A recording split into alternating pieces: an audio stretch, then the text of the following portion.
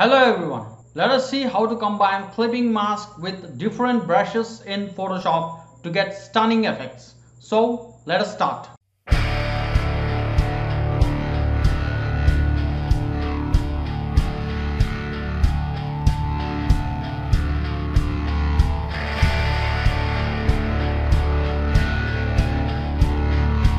Let us select an A3 size landscape document and we'll give it a name, clipping mask. Right, and we can select inches here, and then we'll create a landscape document. Then we'll first change the background. To change the background, we'll give it a gradient. So we can give it a creamy color gradient.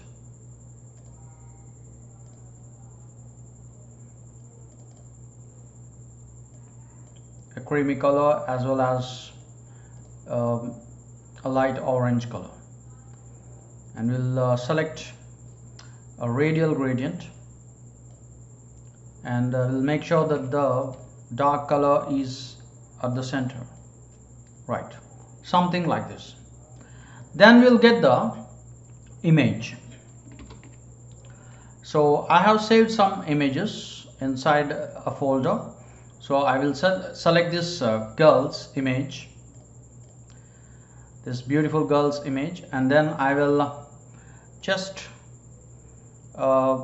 drag it inside this document. And let us scale this image. Let's make it big. Right. So once we have scaled it, so all we have to do is let's create an empty layer in between the background layer as well as this girl's layer. So we'll select this background layer, and above the background layer we'll create an empty layer. So this is an empty layer. Now the important step, we have to select this girl's layer, and then we will make it into a clipping mask. So how to make it into a clipping mask? So all you have to do is simply hold Alt on your keyboard, and then just click in between the girl's layer and the layer below it. So once you see a down pointing arrow, just click on it. That's it. So our first task is completed. Now we have to select a different type of brushes. So where we can find brushes? So simply select the brush, and some of the interesting brushes I have downloaded, but first we will try to use the brushes that are already available in Photoshop, that already inbuilt in Photoshop. So we'll select a natural brush. So just we have to select the natural brush. So here we have natural brushes. So just here it is. So we'll select this natural brush and then make sure that the empty layer is active.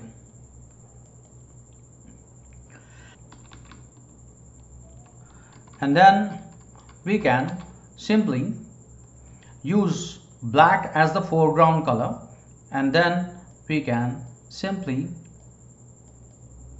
just paint like this. So we can use this natural brush, but in case this natural brush is not so attractive, we will try with some other brushes. So we have a flower brush. Here there is a flower brush, so we will just increase the size of the brush. Make sure that the foreground color is black, and we will start painting. So we can see the effect.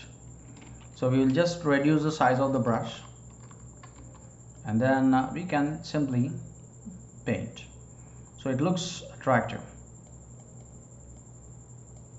And we can also slightly increase the size of the brush. Right. To make it more interesting, we can apply an inner shadow to this brush stroke. Simply double click on this empty layer, and then let's apply inner shadow to it. So now it looks more attractive. We'll try the combination of some more brushes. So let me actually delete it. So we can simply delete the layer, and then we will create again an empty layer in between the girls layer as well as the background layer, and again we'll make the girls layer as a clipping mask. Right.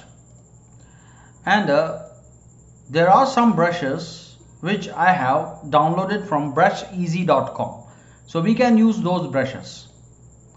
So for example, here we have a brush that is a paint splash brush, so we can see the effect of it. So make sure that the empty layer is active, so we can see here.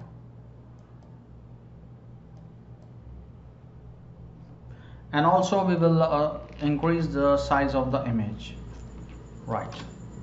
And to make it more interesting, to make it more interesting, we will just apply inner shadow to it.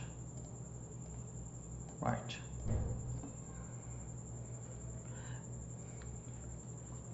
And we can check the combination of one more brush. So again we'll just go back by few steps. So here we have this powder brushes, so we'll see the effect. So we can see. So this is very much useful for album designing. So we can get different combinations. Make sure that the image size is a little bit big. So now we can try to check the effect, and again we will apply an inner shadow to make it more interesting. Right. So we'll also try with other images. So what we'll do is here I have selected a fancy background. There is some design over here. I will select one more image. We'll select this girl's image, and we'll simply drag this girl inside this over this image. We'll scale it down.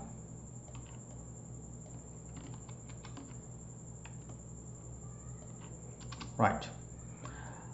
So again we will create an empty layer in between the girls layer and the background. So just click on the create new layer icon at the bottom of the layers panel. Right. And don't forget this step. Select the girls layer and hold Alt on your keyboard and click in between two layers, the girls layer and the empty layer. Right. And then let's select the brush, and we'll select some more brushes here. So here we have a brush. Let's reduce the size, and we can also rotate it, and make sure that the empty layer is active, and simply we can just paint on this empty layer so we can see the change, and just apply an inner shadow to this layer to enhance the effect. And we can also try to play with these inner shadow settings. So we can actually reduce the distance, increase the size a little bit, and we can also increase the opacity here to make the shadow a little bit dark. So you can do a lot of combinations. You can use different combinations over here, right? So this is one nice interesting effect that we can use for album designings. And we'll try with one more image. I have selected this image. Now what we'll do is, before making it into a clipping mask, we are going to create a gradient fill layer below this active layer. So simply go to the adjustment options at the bottom of the layers panel and select this gradient option. So this gradient fill dialog appears, and we will select a simple reddish gradient. So we can use a dark red and light red, and here we will also change the opacity setting, right? And then we will drag this gradient fill below this girls layer, right? And now we will create a layer above this gradient fill layer, an empty layer, and again we will make it into a clipping mask. So simply hold Alt on your keyboard and then click in between the girls layer and the empty layer, right? Now we will again select a brush, and we can select these brushes. These brushes are available in brusheasy.com, and I will give you the link for these brushes in the description. So simply we will select the empty layer, and then we'll just create a paint stroke, so something like this.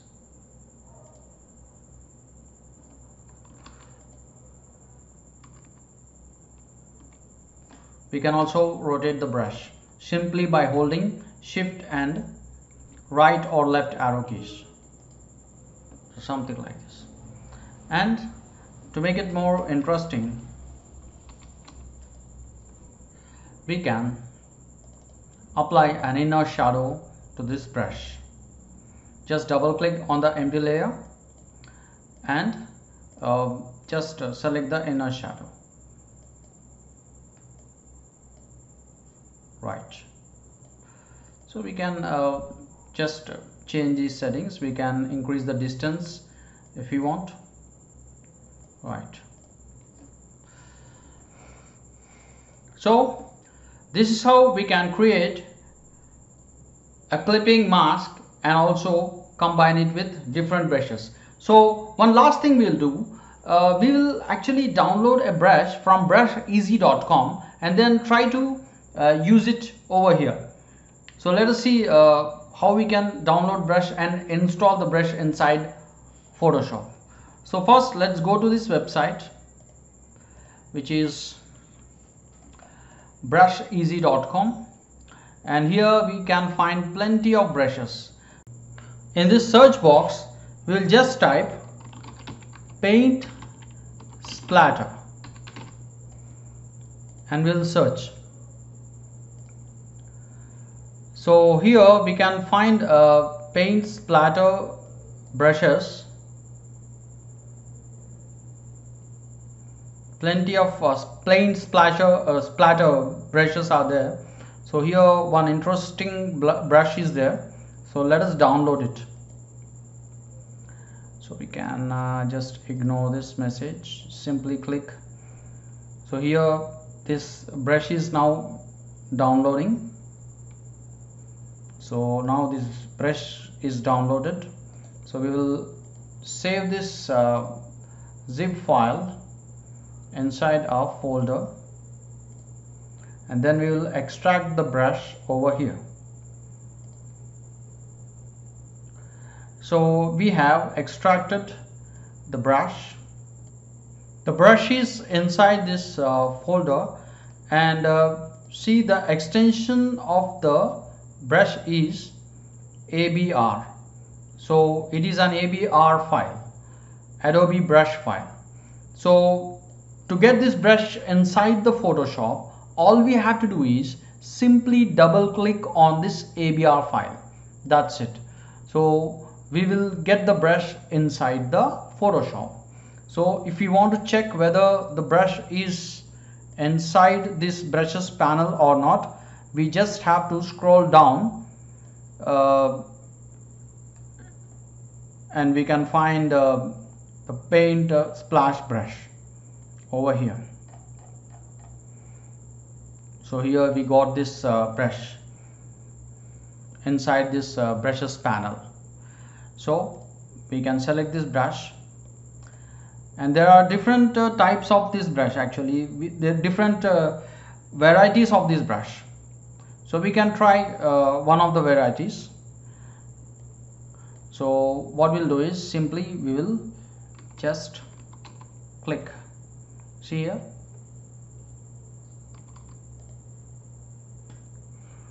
so we got some interesting effect. So we'll also try to reduce the size of the brush, and you'll see, so something like this, right? And you can combine this brush with another brush. So let's check another brush. Here we have some powder brushes. We can actually reduce the size, and we can see we can check different combinations here, right? We'll try one more brush. Here we have this blood splatter brushes. Even this brush I have downloaded from brusheasy.com. So something like this, right? We'll check one more. So here blood spill brush is there.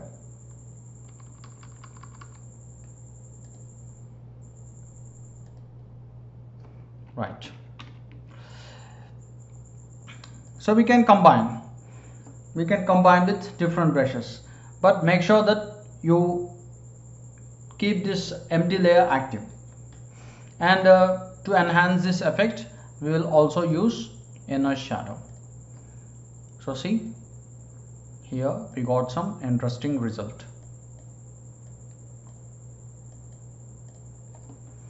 Right.